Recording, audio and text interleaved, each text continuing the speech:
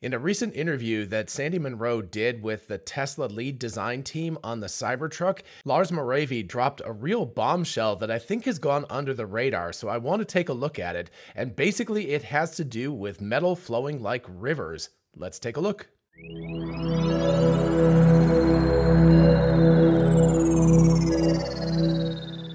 Hey y'all, it's Dr. Know-It-All. I'm going to take about a 3-minute section, slightly less than that, out of a 1-hour interview that Sandy Munro did with, like I said, the Cybertruck lead design team. Definitely check out the link in the description if you have not seen the video yet, because it is well worth watching the whole thing. It is just a treasure trove of amazing facts. But there was one fact, and I'm going to start off by admitting I am not an expert on material design, metal flow, die casting, any of that kind of stuff, but it really stuck out in my mind when I heard Lars say that they're able to do the front giga casting with the same size press that they use for the Model Y giga castings.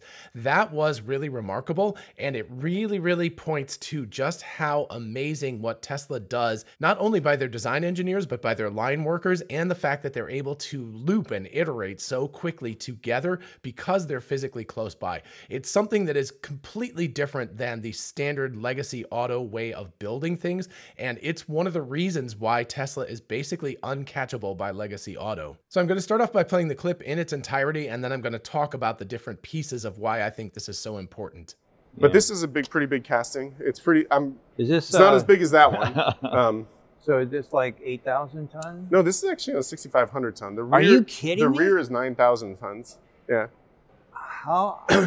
Okay, so how It's did just you about keep it flow, together? right? Like you gotta, like when you think about tonnage, it's about how much metal you're moving within Right. the platen size and how fast you're moving it. But you can restrict that metal flow by like making bad, feeds in bad directions. But when you look at the side, the flow, the biscuit comes in through the middle there. Yeah. And then we flow it all out and we do it like a river because like liquid metal wants to move like a river. A lot of times when you see these people copying us, and maybe I'm giving it away stuff, but it's an engineer drew it, right? And they drew triangles and trusses. Great.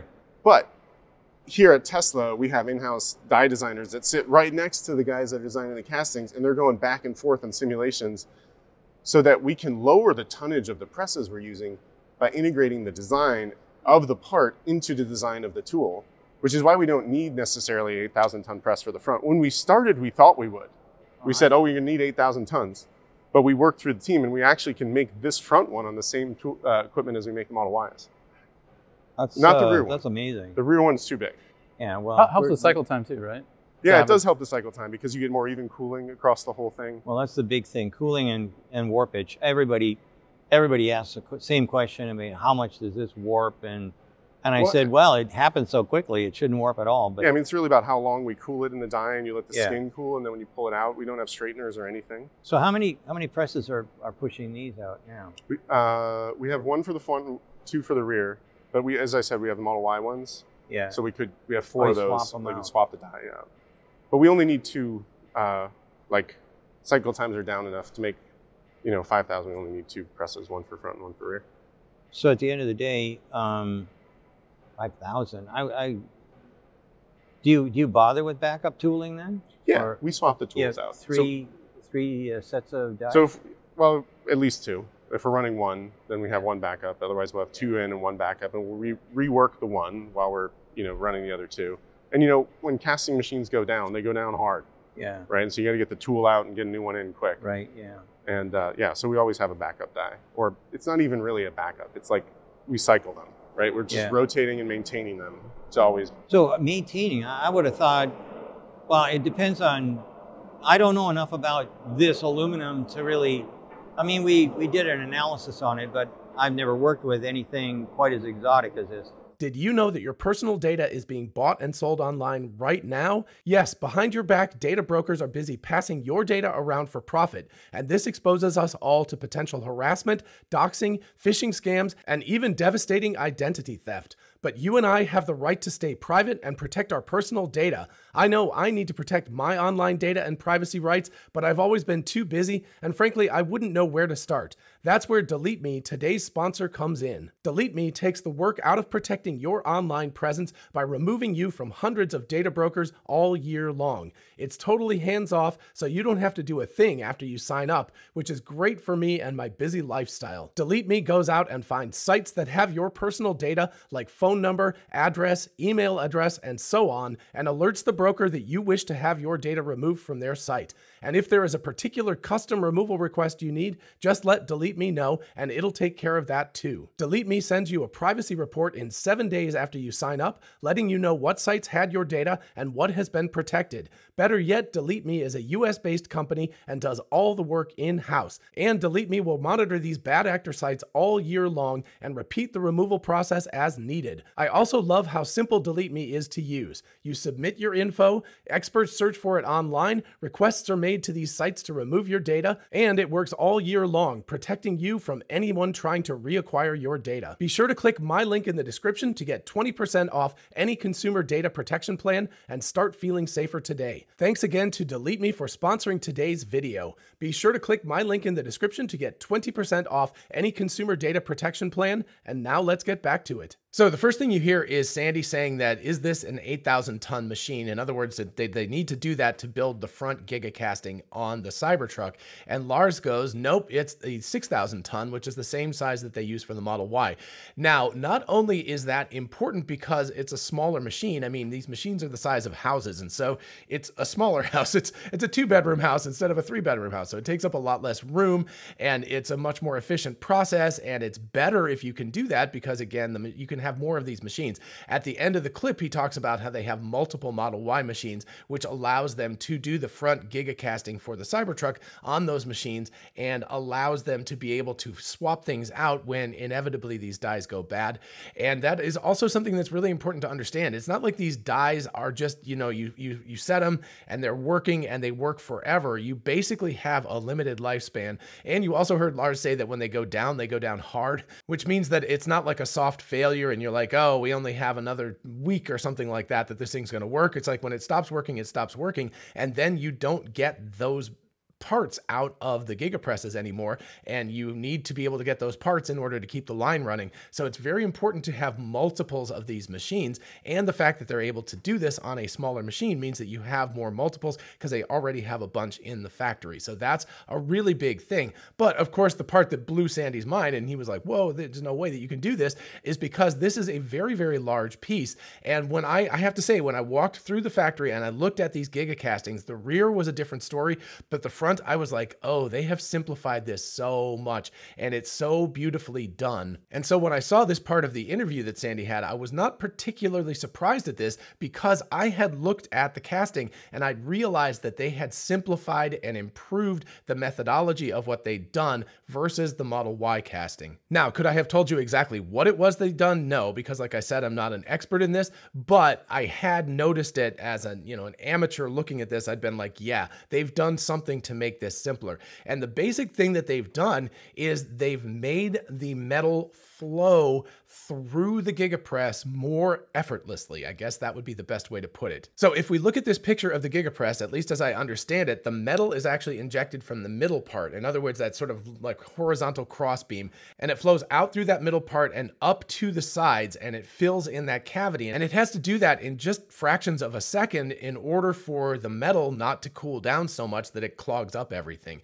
And the way that they've done that, as Lars explains, is that the engineer, the design engineer, and the guy on the line, they sat there, the gigapress people, all of them sat there and they kind of iterated on the design to create something that actually flows like a river. In other words, you don't put blockages in there. You allow the metal to flow like liquid, because when you pour it in there, it is a liquid. It just solidifies very, very quickly. And so when we look at the outside from the side, you can see that there are these beautiful sort of like, wavy lines that go through there. Those lines provide structure. You can't just have a completely flat object there or else it won't have a amount of structure to retain rigidity and to support all of the weight and the torques and all of that stuff that have to go on. So it has to have some sort of structure, but Lars says that the traditional design manufacture thing is to build it in sort of a CAD thing, build it with like triangles and a bunch of meshes, the sort of the way I would build a 3D animated character, but that all of those meshes and everything and those little triangles are little blockage points. They're little places where the metal is going to cease flowing. And what they've done is they've gotten rid of that. So it's very, very smooth with these ridges that stick up. And the ridges basically have no blockages. They just have a clear path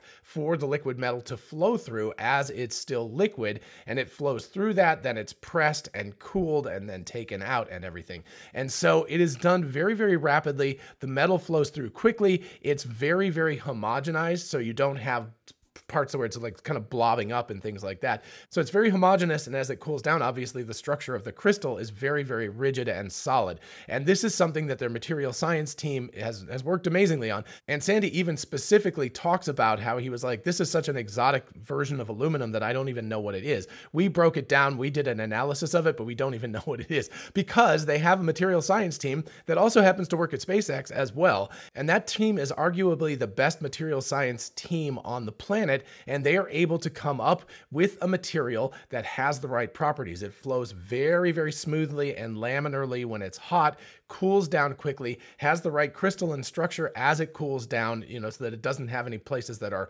weak or liable to crack or anything like that, cools down quickly, and then is rigid at that point that you can pull it out and you can put it into place and you don't have to worry about it. And also, as Lars said, they're able to integrate the design of the part, in other words, this whole giga casting, front and rear, into the design of the actual machine that makes the machine. And that's the most important part, because again, remember, you can build a prototype. Anybody, in fact, they did it in 90 days. I believe Franz said that when they built the first Cybertruck, they built the prototype in about 90 days, and they were able to build it and it looked pretty good and it ran and all of that kind of stuff. But that's a prototype. In order to crank out hundreds of thousands of these vehicles per year, they have to be able to do this at extreme efficiency, extreme cost of quality efficiency. In other words, it's perfect when it comes out and you don't have to go back and fix it at the end of the line because something doesn't line up and doesn't match and all of that kind of stuff. That's the biggest reason for the giga casting, is honestly because it saves all of these parts, right? If you do a bunch of stamped parts and you weld them together and everything,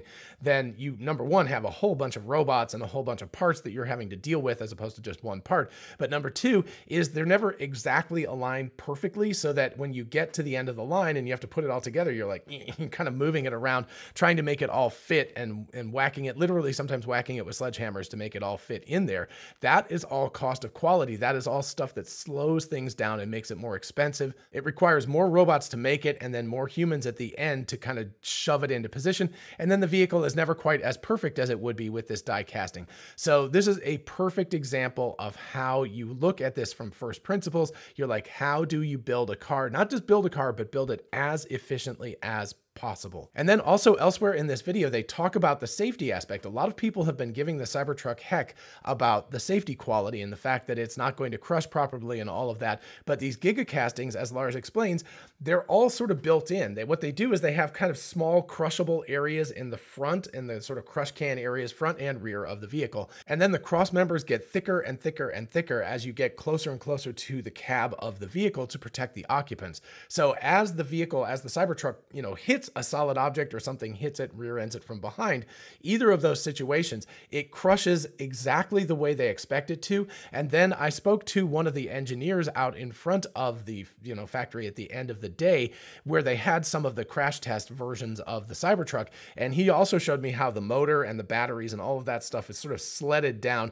so that it drops out of the vehicle. In fact, the motor actually drops underneath the batteries as a collision occurs. And so between that and the fact that the crush elements of the vehicle are designed into the giga casting, I believe it was Lars in the video that says, actually, that's the easy part now. They've figured it out because the whole thing is cast as one element. They can design it any way that they want to. They can make it so that there's an exact amount of crushing. They can make it so it crushes in a certain way, so it pushes the complicated parts underneath the vehicle. Also, don't forget that we now have steer-by-wire, so there's no longer a steering column that connects the steering wheel all the way down to the rack and pinion steering system. That thing is a giant javelin. If you get into an accident. And, you know, the traditional problem is it comes through and it impales a person. So they have to build all sorts of safety mechanisms into that. That no longer is there. That's the biggest safety hazard for the driver, is no longer existent. So this car, I expect when we get safety ratings, official safety ratings, it is going to be perhaps not safer than the Model S or the Model Y or something like that,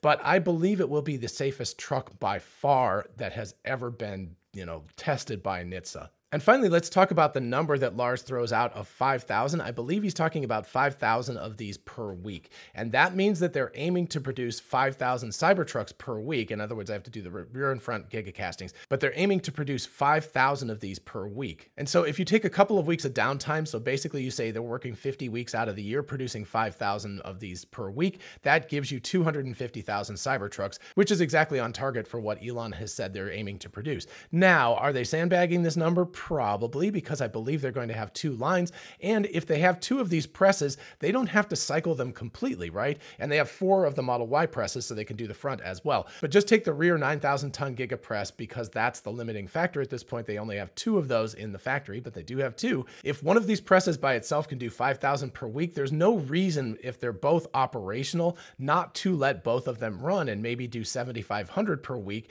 and then take one down. So averaging, right? So sometimes you're doing 10,000 a week. Sometimes you have to take one out of service and you have to fix it or something. But let's say you can average up to 7,500 per week. That pushes you up, you know, into the 350,000 Cybertrucks per year range, as opposed to 250,000. So it looks like, even with the material that they have already, and the fact that we have a suspicion that they've got a second Cybertruck line running already or being ramped up in Giga Texas, as well as the one that we were able to see, you could easily be looking at well over 250,000 of these vehicles per year once they reach full production. And of course, that lines up really nicely with Joe Tegmeyer's flyovers and seeing the Cybertrucks being built right now and people taking delivery of them right now. There are people who are actually getting deliveries. So it's not like Tesla produced 10 of these vehicles and then said, oh, you know, in July of 2024, we'll start really doing production. No, they actually, when they did this, you know, the delivery date, they were for real. They were like, this is the beginning of deliveries. We're not going to just pretend and then 6 months later you'll see actual real deliveries start. No, they're actually going like, nope, this is the start of deliveries. And even though it says 2024, they're actually already producing them. And some people, including Homar's catalog, are actually getting their orders very, very soon. Don't know exactly when. He's already confirmed his order, put the money down, all of that kind of stuff. But he might very well be getting his truck before 2024. So all of this points to Tesla being in an incredible situation in terms of producing this Cybertruck.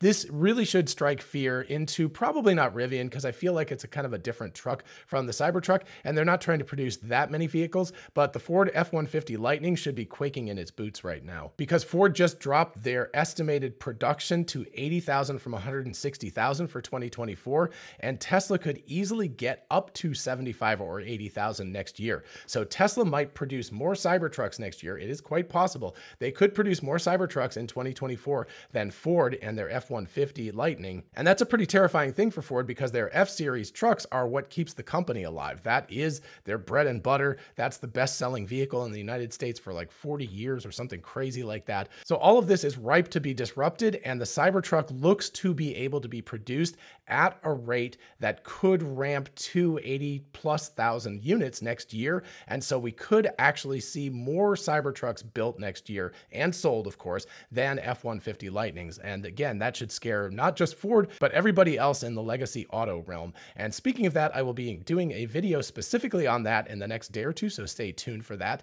Anyway, I hope you enjoyed this episode and found it fun and interesting and thought-provoking. If you have other insights into this, especially if you're a material scientist or an engineer who works on die casting and stuff like that, let me know in the comments. And while you're down there, please do like the video so other people can find it. And of course, consider subscribing for more of this kind of content. As always, a huge shout out to my patrons on Patreon, my YouTube channel members, and of course, my ex-subscribers. Thank you all so much for supporting the channel in any way that you can. And of course, if you want to join any of the teams, just check out the links in the description. And finally, a big thanks once again to Delete Me for sponsoring today's video. Be sure to check out my link in the description to get 20% off any data consumer protection plan. And in the meantime, I will see you in the next one.